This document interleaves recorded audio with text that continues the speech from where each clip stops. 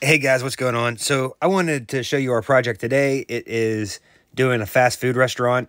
And I took this video right here because I wanted to show you when we do flat work around sidewalks, we always hit up about 2 feet on the wall because you can see the mortar joints are all gone in these brick.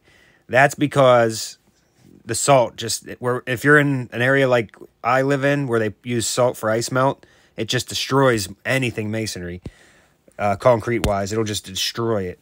So yeah, salt's bad, man. So for restaurant cleaning, you'll need a broom, you'll need a hot water pressure washer, and if you don't have a hot water pressure washer, rent one, you know? A hot water pressure washer, a backpack blower, or just a blower, and a backpack sprayer, or just a sprayer, a backpack sprayer, one of those cheap ones from Harbor Freight for doing curbs and stuff. You'll fly through them.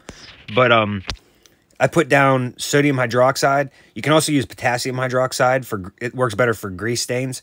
I'm using sodium hydroxide here for oil stains on the lot. You'll want to set up, I like to use back guards where there's catch basins. Set up a back guard, and then behind it set up a sandbag with like a sump pump to pump it into landscape. Don't let it go into the catch basin. And then you'll have to sweep up all the leftover stuff and put it into a bucket or whatever. I put them in a bucket. You can take a garbage can, whatever. But you see there, I like to wrap my line back. That way when I drive forward, it'll pull as I go when I'm working by myself. And this is just a hard oil stain. This old concrete, so it's not going to come out. There's always going to be a shadow. So I put down a little sodium hydroxide, a more concentrated mix, just blend it around a little bit. And you'll be able to see on the concrete that's newer, the oil stains come out much better. You're always going to have some shadowing, though. Same with gum. Anywhere there's gum, there's going to be like a petrified gum stain. It's just what it is. You'll have to let them know about that ahead of time. I've had some property managers try to tell me, oh, why is it still black?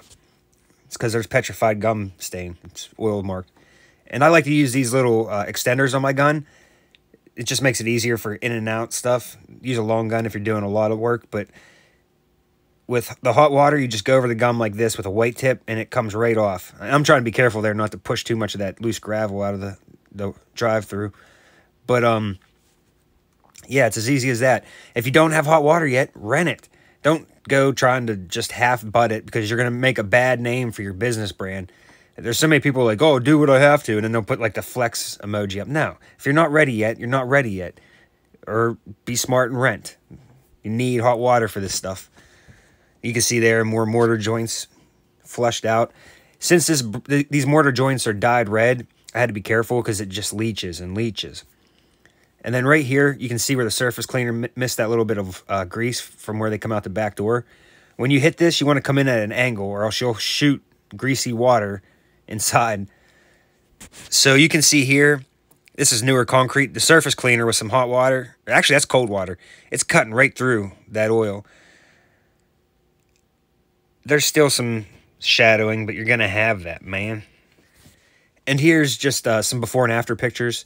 I'm looking into getting a buffer because I guess like a concrete buffer or floor buffer, you can use that for stripping sealers and getting rid of oil stains, what have you, and it works so good. But from what I'm told, and I mean, just keep investing into more and more equipment, building it up. Also, whenever you're washing these, make sure you chase the water to wherever you have your sump pump set up because there will be chemical, residual, crappy water that'll stain up the asphalt. You don't want that. You'll get complaints. But just keep building up the equipment you have, picking up more and more restaurants. You can bust them out in the morning before you do the rest of your jobs. If you get in with a property maintenance company, they'll keep feeding you them. They'll keep you busy. And the more you learn, the better you can do at these things. When you're done, give it a nice blow job. Get rid of all the